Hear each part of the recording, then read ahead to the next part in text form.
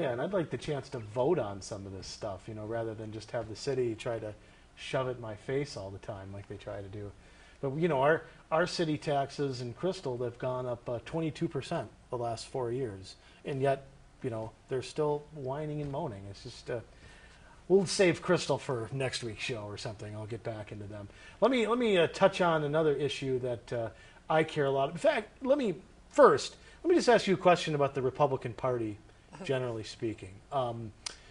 I've said the Republicans in Washington could screw up a one-car parade, but I do like the local Republicans here, in this area. How do you think? I mean, it's just the message of jobs, taxes, that kind of stuff. Is that really resonating as what the state party is wrapping around and what you're seeing door to door? Is that what people are really focused on? Should that be our way we take back the House and Senate? Yes, absolutely. I think that the Republican Party perhaps has a bit of a reputation that maybe some people may think that it was good or bad. They lost their way by getting off on some of the social issues bandwagon. But the delegation, especially the people who endorsed me in Senate District 43, oftentimes would begin a conversation with, I'm a conservative first and then a Republican, because of the way that they've broken the brand and at the national level. Your one-car parade, that's a great analogy. When you have Republicans in charge of Congress and the White House, and we have programs like No Child Left Behind, and we have bailouts, we have Medicaid Part D, we are expanding the scope of government, we are expanding the spending of government. They have totally gone against the three core principles of the Republican Party, being a constitutionally limited government, individual rights and responsibilities, and a respect for the free markets. I think that people have kind of come back to that, to the party.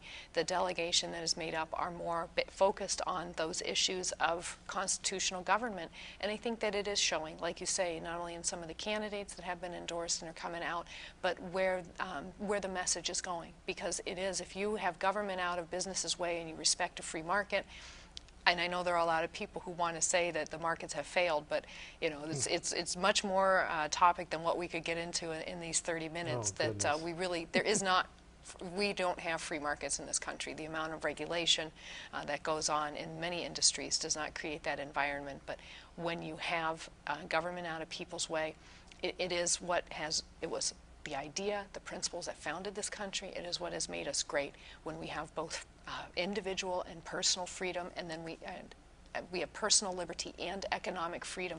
Those working together, you can do what you want to improve your situation, to make life better for yourself and your family, and then you are able to own and control what you have created or earned.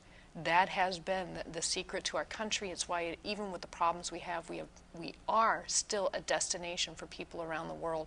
And I think that the Republican Party is returning to its roots of those three core principles. And so, yeah, I see it much more here in Minnesota than I do across the state. And I'm glad to be one of the candidates as a part of that. Cool. You mentioned just one last thing. You just triggered my head. I got to touch on this. You mentioned the federal government and how the people, my theory is the people closest to the problem are the best people to solve the problem. Well, the feds like to try to solve everything. They like to try to push spending, or they push mandates on the states through Medicaid and other things. How do we reverse that trend? How do we bring government back to where the feds aren't telling us what to do with schools, and some guy in Washington's not telling us what bridge we have to fix? I mean, where do we even begin? Reasserting that 9th and 10th Amendments. Yes, exactly. Yeah. And I just as a comic kind of thing, I mean, you're right. There is no area of our lives they don't feel that they can touch.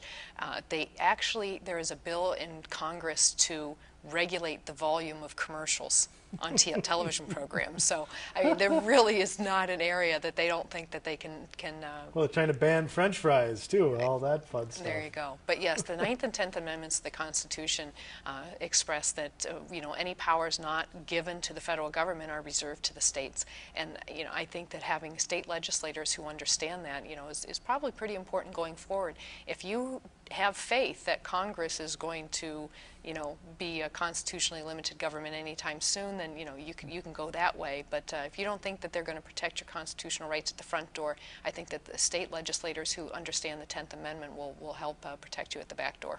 I agree. Well, I'll tell you, we are quickly running out of time. Where can we find you on the web, and tell everybody your website and where we can hear more from you on the issues. Sure. Well, thank you very much. I do have a website. It is dillon4senate.com, and whether you spell it out or you use the number, both of those will get you to that. I have a Facebook page, and I'm a fan. And you can follow me on Twitter as well. The best place is that website, Dillon for Senate. It will link you to everything else. We keep it updated with a blog entry. Just sometimes it's thoughts from the trail. It's a new issue. If I hear from more people about what's important to them, we'll try to have a new issue come up and be relevant. And you can get your yard signs, make a donation, all of it right on there? All of that right there. One-stop shop. Cool. Well, thanks for coming in, Norann. It's great to have you. Good luck to you. Hey, you people in SD43, put my friend in office, kick Bonhoeff out of there, and restore some constitutionality to the state of Minnesota. All right. That's all the time we have for this week. I will see you next week. I'm out of here.